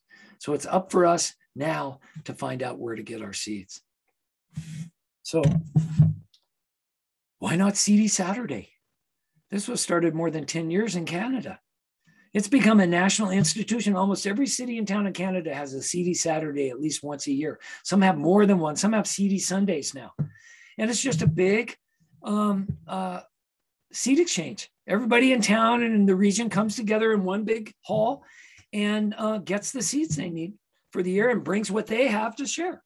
And everybody talks and they find out what's best and everybody shares it and goes home. Really simple, easy, elegant way. I was introduced to this in Siberia when I was there in 1989. At the end of the year in this dacha village, they had a big seed exchange potluck. Entrance fee was your own seeds that you had saved. Something, you had to have saved something, and then a dish for the potluck. And so that's a picture of me in the green t-shirt there in 1989. I went on a seed collecting expedition there. We were the first Western group to be allowed behind the Iron Curtain out into Siberia. I went on the Trans-Siberian Railroad for 5,000 miles out looking for Siberian tomatoes. And anyway, this was the most elegant thing I'd ever seen. I had, what I learned was that, Dima, this chemical engineer I met, had watermelons in Siberia. We'd heard rumors, but this guy had watermelon. It took him 12 years of trying to grow watermelons. He had people give him seeds from all over and they always failed. Except one year, he got a little golf ball with 2 seeds in it and he saved them and planted them the next year. And out of that, he got another melon that was a little bit bigger. And through 12 years of just growing and saving, he had watermelons. And so everybody wanted Dima's watermelons. Well, if you didn't have something to trade him that was really good, he didn't have enough seed for you. There were just so many people wanted them. So you went home going, I'm going to save something really special this year so I can move to the top of the food chain and get. And so it was this kind of a dynamic in this community that was driving it to an excellence, especially around tomatoes. I mean, I walked out of there with seeds to 60 tomato varieties, and 25 of them are still available commercially in the Western world. They're superior in all sorts of ways, disease resistance and flavor and whatever. And it was because these people were all growing and saving their own seeds and competing against each other in these seed exchanges. Real elegant way. Now, the problem with this seed exchange is that if you move to town on the day after Seedy Saturday, you have to wait till next year to get your seeds, right? It's once a year thing. And so that's where seed libraries come in. They're like a permanent public repository so people can come in throughout the year. They can take their seeds in and get them back. And I just went to seedlibraries.net. There's a list of all the sister seed libraries around the world. There are over 500 that are actually open and operational now. And if you think about that in less than a 10-year period, that is a phenomenal grassroots social and cultural movement. We think about the Students for a Democratic Society. I do in the late 60s when I was when I was coming through the Vietnam period and we had to make big social changes and we saw groups, coming up all over the country. There's nothing like 500 of these self-organized independent seed libraries around the world. I think this is the hope. This is what's going to change things. And so you can go there. If you do nothing else, go there and subscribe to the Cool Beans newsletter that Rebecca Newburn puts out, because this is the heart and the pulse of what's going on with seed saving. And we have Justine Hernandez. I just got an email from her yesterday, who came in and wanted to start a seed library in the Flowing Wells branch of the Pima County library system. And so we helped her pitch this idea to the librarians, to the central board, and we were turned down, actually. They said, no, you can't open one at Flowing Wells. Justine, we're going to open up 9 seed libraries in 9 of our 21 branches, and we're going to make you the head of it. And not only that, we're going to do interlibrary loan. And we're going to go down to the basement and get all the card catalogs out that we just threw away. And we're going to use those for the seeds. And last year, year before, Justine told me 50,000 packets were checked out. And over half of those seeds for the first time were seeds that have been checked in to the library. So this is like a shining example of where we can go. This is one of the most elegant systems to get seeds. You walk in, you're way out in Ajo, Arizona, in the library. You can go into the library there and get on the computer and order up all your seeds. The stories are in there or whatever, and they'll bring them out of one of the other branches out to Ajo for you to have your seeds. And then if and when you can, you return twice as much. That's the rule, right? That's been around. Banda Nashiva says that idea has been around for 1,000 years. And in that way, everybody gets their seeds. I had somebody last night, Alan Booker, who's in our grain school class, was on a thing we did on Thursday night, and he was saying, oh yeah, Bill, that's called regenerative capitalism. That's a capitalism where everybody gets wealthier the more you share it. That's not like the scarcity capitalism where a few people get richer because they restrict things. This is the opposite of that, and your whole community can get richer. So, one of the other examples of what's going around the world, I just wanted to pick out as we go here. And these are ideas for where maybe we should be going. We heard about Politi, which is this Arch Noah is a nonprofit. They're at 8,000 members, and they're actually now the largest seed bank in Greece. They hold more seeds than the Greek National Seed Bank. Well, where are they? Well, they don't have a seed bank. They just have a big party every year. It's a food and music festival with a seed exchange and databases. And they keep careful track of who's got each seed and where they are. And those people are all pledged to share. So what we realized, actually, a woman in Tucson got this idea into my head the first time I had heard about it. She said, Bill, we don't need a seed bank, which is a target, which could fail, which somebody could attack. And we've seen seed banks around the world attacked, even by the US government, and blown up as a strategic target. You don't need seed banks if you know where all the seeds are and people can get to them. All you need is a database. So that's what they're doing. And it's really this elegant. And so we sent John Kashuk from Rocky Mountain Seed Line over there. There's Pangiotti, who's started this whole thing. And actually, we've developed this friendship. Pangiotti came to our seed summit, and we're hoping to do a seed festival like theirs, like a Politi America. And we're working on a location along the Rio Grande River over in New Mexico where we could have hot springs. There's also hotels there. People don't want to camp out or whatever. And Pangiotti said he's going to fly to New York. He's going to rent a bus, and they're going to do seed saving workshops in a caravan all the way across the United States, coming to the American Politi in a seed festival. And so that's kind of where I'm going. I'm done with conferences and hotels around seeds. I want to get back to the heart and soul and song and dance of seeds. And thank you, Pangiotti, for showing us. You know, one of the great things that's happened, and that's Migdio Bayonne at Tusuque Pueblo just built their own seed bank. And I think we should have regional seed banks all over. And theirs is really beautiful. It's underground. It was earthship built. It doesn't need any cooling. It's really a beautiful. And we actually, Rocky Mountain Seed Alliance, we have seeds backed up there. Allows everybody to do safety backup. Every region should have safety backup. And if you're really into sharing your seeds, and I just heard about another database, the seed database that's going to save the world. Bill, all we have to do is get this database so everybody can share their seeds with each other. And I've seen about 3 or 4 of those come through, and it never works very well. And why? We just don't have enough seed savers yet. If you think about it, they're out there, but they don't know. And it's just, nobody has a marketing budget to try to get, say, the community seed system marketed to everybody. And so what I always point out to them is that we already have that. eBay, if you look on there, there's 142,995 seeds available. If you just put seeds in, there are people all over the world. A good friend of mine in Albuquerque was buying Siberian peppers. He goes, Bill, you don't have to go over there anymore. You just order them on eBay. Amazon's the same thing. What's this? 60,000 varieties. There's some really interesting things on here. Electronic databases aren't going to save us. What's going to save us is each individual growing and saving their own seeds and sharing them with the people where they work best, those right around you, right? In your own area. And that's why seed exchanges and libraries are so important. And then once you do that, the next level of sharing is regionally. And that's why we started the Rocky Mountain Seed Alliance. It just makes sense. It's like, why put all the energy into all these abstracts? And what I foresee happening is when each region of the country has its own vibrant, seed production. So all the seeds from the Rocky Mountains come from the Rocky Mountains, right? Then you could link them all with an international network. And then that would start to make sense.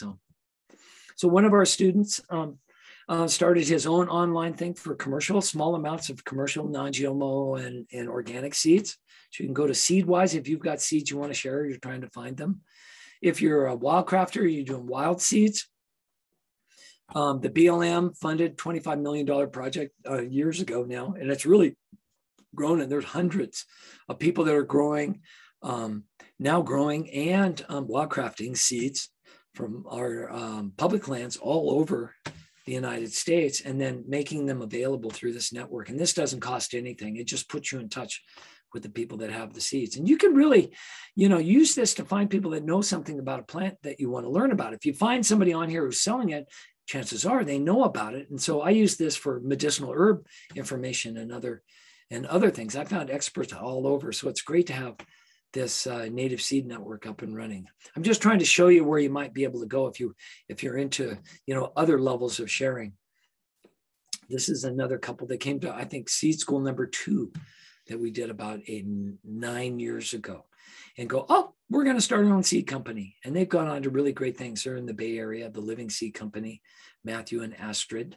And so you can do that, that you can, all you really need are your seeds that you know about, and a website now, and you can get up and running and doing it. Need some packaging. This is where almost everybody in the industry gets their packets. Cambridge Pacific, no mystery there. You can get them blank. Now they'll print them all for you the way the big companies do, but you can get them blank and print your own now on your own laser writer. And that's what Bella and I did for a project that we were working on.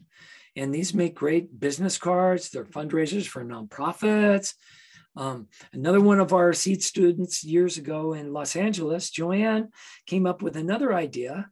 She found a template online for an 8.5 by 11 regular sheet of paper that she could fold using origami kind of style into its own seed packet. And then she learned that she could put graphics on it. So she got her community. She's part of a church that has a garden that feeds homeless people in Santa Monica. And so she got their artwork to use on the packets. And so you can kind of see what she's doing. So Cityscape Seeds was born, and they use this as a fundraiser for their homeless shelter part of their church. And everybody in the community takes part in folding them and putting the seeds in, and they're saving the seeds right there in their own garden or whatever. And so, the opportunities for us to take this whole seed thing back on every level are just incredible, and the creativity there. And so, become a teacher if you can.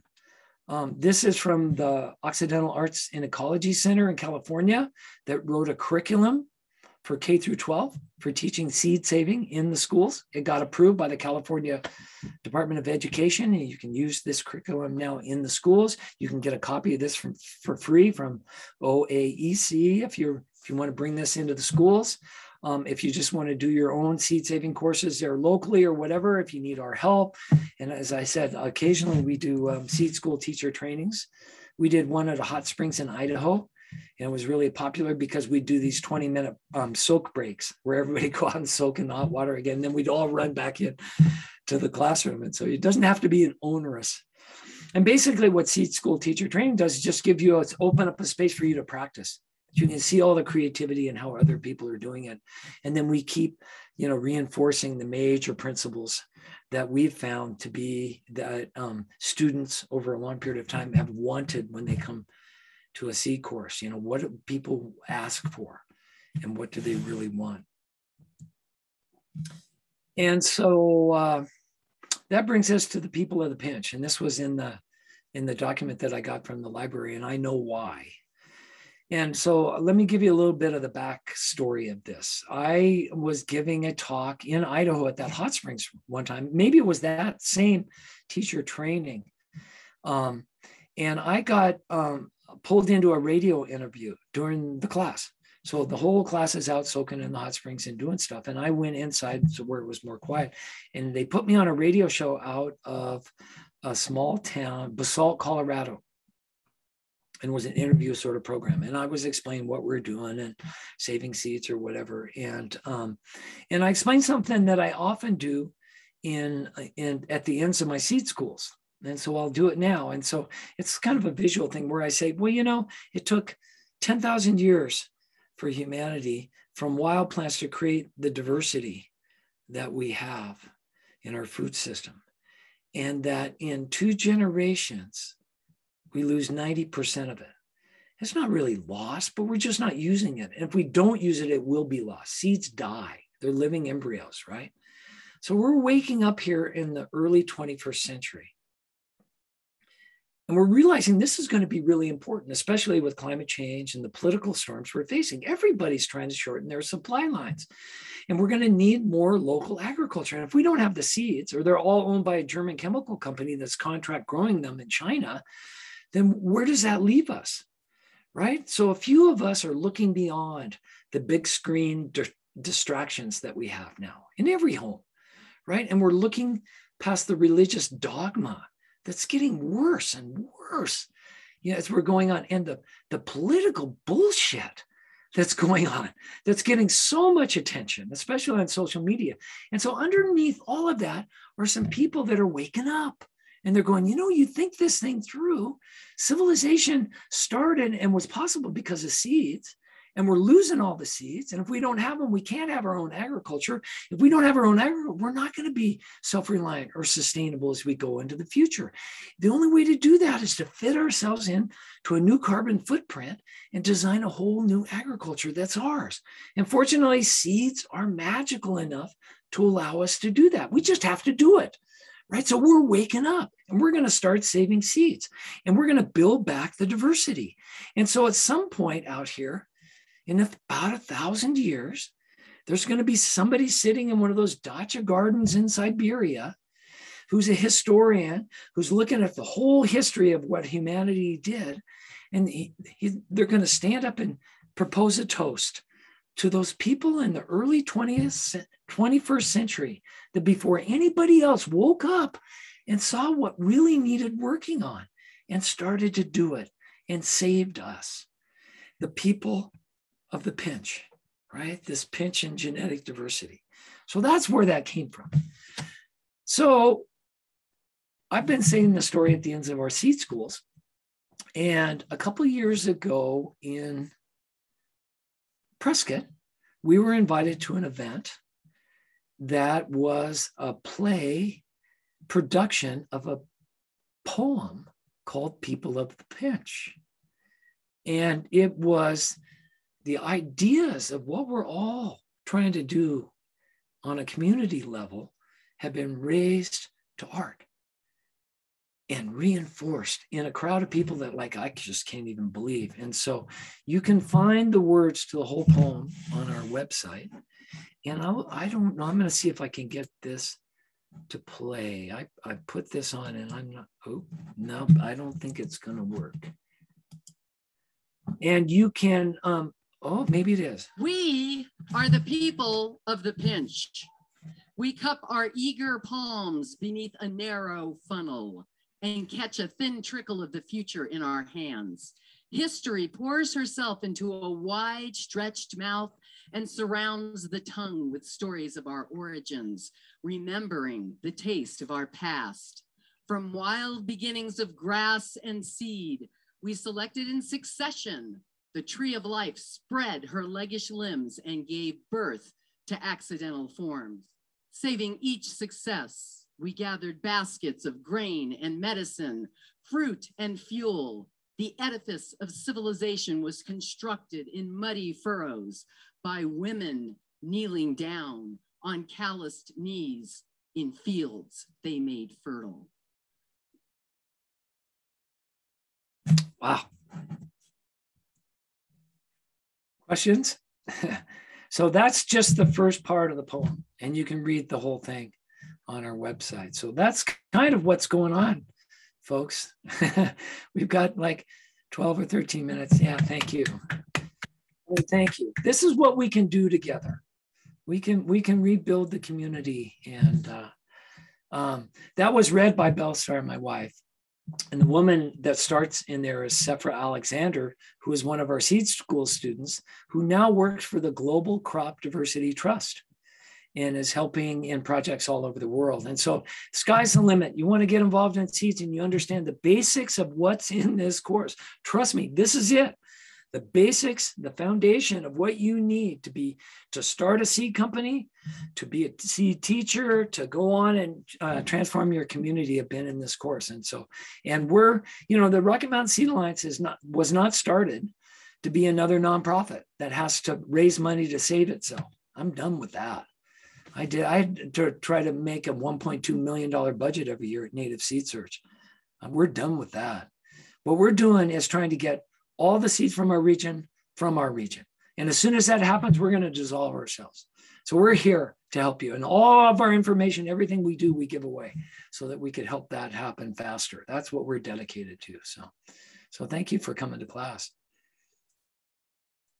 Before you get to any more questions, I do want to note to the people who are here, this is recorded and it will be available on YouTube as well as the first workshop. I think everybody that was here did go to the first one, but if you need that, that will be available on YouTube at some point. And the slides and everything will be made available to you as well. You did have a question. Someone asked, Michelle says, do we have a seed bank here in Prescott or Prescott Valley or somewhere near here? Congratulations for being the person to step up and start one. You got to be careful what questions you ask, right? So seed bank takes on a lot of different meanings. So in a sense, the rest of the world doesn't use the word seed library. Seed library is a seed bank. It's a place where the community can save its seeds and then come and get them again. Seed exchanges are that in a way, especially if you have a database attached to it. We use the term seed bank to denote something really special now, and that means safety backup. To take a small portion of all the seeds that are being passed around in the community and get them out of your community. If you guys get a wildfire that sweeps through Prescott, they're all gone. Doesn't matter who's done what work, and even if it's 100 years, thousands, it's priceless. And so every community should think about some way to do safety backup. And that's why small regional safety backup seed vaults is probably a good idea on some level. And no, there's nothing like that in and around here. We know of 2 in New Mexico, and we back up seeds there to both. And one is at Tesuque Pueblo with the Miguel Bayon.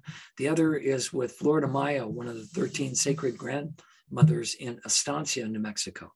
There's a seed bank there. And so we're using those 2 now to do that. So I'm sure there's a ton of things involved, but so you have to kind of keep planting out the seeds to keep them viable, don't you? So that then they're replaced in some ways and don't die. Correct. But how long? You know, lots of stories of bean seeds lasting 600 years in clay pots in the Southwest. So it doesn't, at least in the beginning, and as I said last week, you know, we routinely got 90% germination on tomatoes and peppers after 10 years. And so for a community to start to organize itself, you know, there's a bit of time before you have to actually worry about that.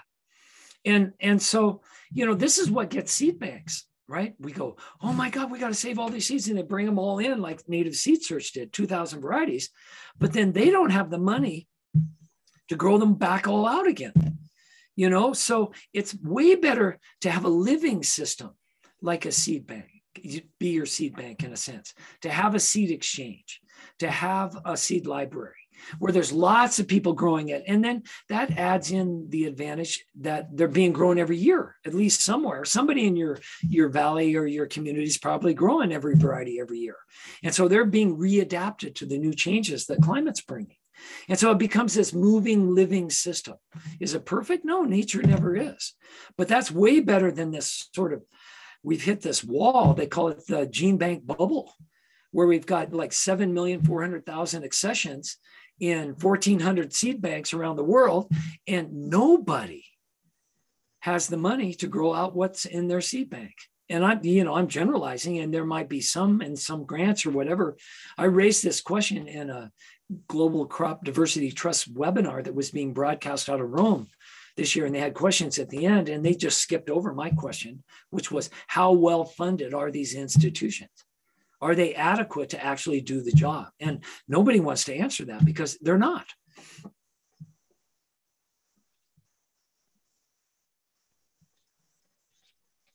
And I'm sorry, was there a link to the seed saving list of non-patented seeds that you were putting together? It is not up yet. So I have the list, and it's a matter, and that's the next thing on my list at Rocky Mountain Seed Alliance. And so it will be the patent-free seed page at RockyMountainSeeds.org. Thank you.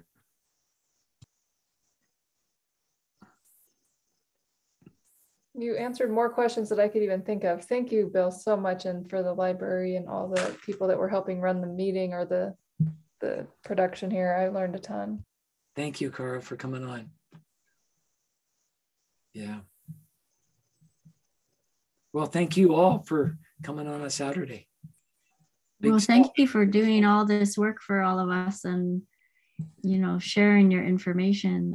I had no idea, like, the patent stuff going on. So it really provides some motivation on some of the community things we've been doing anyways, you know, creating these community corridors for pollinators and birds, and getting people involved in growing food, because my community has some, you know, just some discrepancies and challenges and things. So this is just, to me, another thing that just, another thing to tack on to the whole process that we've been doing.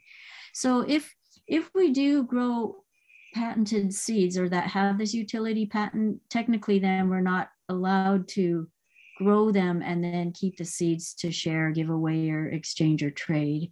And so basically they could come after us for doing something like that. Is that the idea then? That is the idea. And so as Dr. Bagley points out, and this is one of the good news parts of it, is that they only have 6 years to do that. So if you're doing it for more than 6 years, and it's done in somewhat of an open way, and you don't care what the consequences are, and they don't come after you, at least that's the way it is now. You know, we know that the goalposts keep getting moved. I mean, if there was a serious threat, but that's, you know, one of the things. And so, the whole patent seed thing is really, you know, and frankly, there are people that come to our seed schools that go, oh, that's exactly what I'm going to do. You know, Vandana Shiva tells a story about how Monsanto had patented one of the varieties of rice that was one of their land races. A popular rice throughout India that was a land race that was now patented. No longer could Indian farmers for the first time grow and save their own seeds legally, right? They had to buy it. And so what they did at her Navdanya, she told me, is they printed up 10,000 postcards and put little seed packets with this variety of rice on it, the patented variety, and they mailed them out to the farmers through their networks. They've got incredible networks there now. In fact, the New York Times just had a story about the Indian farmers that are still on strike there. And it's really a compelling and it's a story we should all understand, because I think that's where we're going to be headed in the future. But anyway, they mailed out all these seeds. And what the postcard said was, it was an addressed postcard to a self-addressed stamped postcard to Monsanto. And it said, Monsanto, thank you very much for the rice seeds. We understand that these are patented, but we love them and we think that they're ours, and we've grown them out. And now we have lots of the seeds and we're passing them out to everybody in our village. So thank you very much. And they dropped the patent. There was just no way they could fight hundreds of thousands of people on a grassroots level. So, that's just a story. So how we get from here to there, I don't know. For me, seed libraries are so important. And this deal that we've struck is important. And I'd like to see us, stay above board, and because we're going to win anyway. Nobody's coming to save us, but nobody's going to stop us, is the other side of that. And so that's why it's just an interesting discussion. So, I know Molly gets it at Slow Food Prescott there, and that would be a place, and they've already talked about, and we've done 3 seed schools there. There's a deep part in the community. If any place in Arizona gets it together and has its own seed bank and its own place, that's really vibrant, besides Tucson, it'll be Prescott. So, you've got a lot of momentum going there, and I'm honored that I was asked to help do this again. So if we're growing out the patented seeds like generationally, technically, like, can we just say, well, no, this is our own seed? It's not, I mean. There are no seed naming police yet. Just tell you that. I'm just curious. The whole idea of this just seems so, sorry. Yeah, I'm just kind of flabbergasted by the whole thing right now. I was thinking about going as a seed policeman for Halloween and enforcing all the rules. Never met one. Most state agriculture departments and their seed labs have no idea what to do at the grassroots level.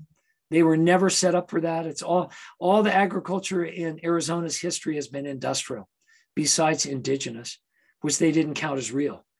So there's just no awareness. They just have no idea. When they came and inspected me and my seed company here in Cornville, it was like, can I get my camera out and record all this and see how you do all this and your germ tests? And they're going, just in case we get another small seed company someday, we want to know, And so I taught them how, what was going on. I mean, it's just, so I'll just leave it at that. We are at a good time. We're way down under the radar. We're part of what Paul Hawken calls blessed unrest worldwide. This is happening. So, well, it's 5 o'clock. So there's a lot of good links in the chat box.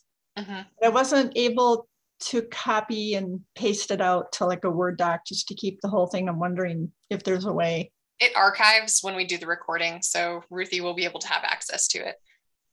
So it'll be there? Yeah, she'll be able to have it and access it and make it available. Okay, cool. And Peggy, if you need links and you can't find them, email me, all right? Okay. We're here to help. There's just so many. Hard to, I get it. Like to capture all of it. Yeah, I get it. Thank you so much for everyone for coming, and thank you especially Bill for being here and doing this presentation for us and sharing your knowledge. Yeah, thank you. Thank you guys for doing it. And hopefully we'll see each other soon. This whole virus thing will subside enough that we can actually get together. It's always nice to have hugs at the end of school. So take care. Yeah. Bye-bye.